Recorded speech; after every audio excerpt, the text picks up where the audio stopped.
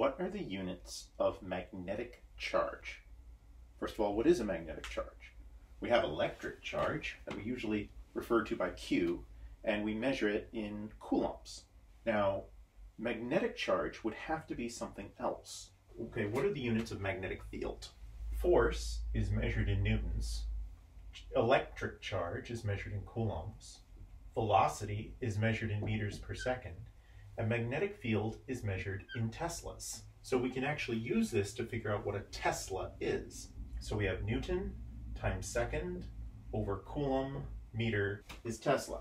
And remembering that a Coulomb per second is an amp, Newton per ampere meter is Tesla.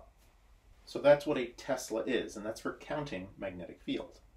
For electric field, we would use force equals QE as the most basic definition of it. The units of force, again, are newtons. Electric charge is in coulombs. And then we have electric field. For some reason, they didn't give that a name. The units of electric field are Newton per Coulomb.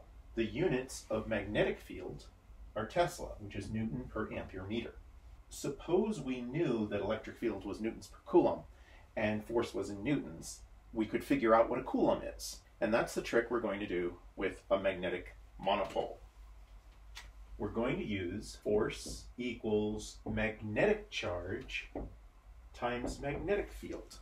And since force is in newtons and magnetic field is in Tesla, Newton per Tesla would be the units of magnetic charge. We end up with ampere times meter, or Coulomb per second times meter. So it's like electric charge times a velocity.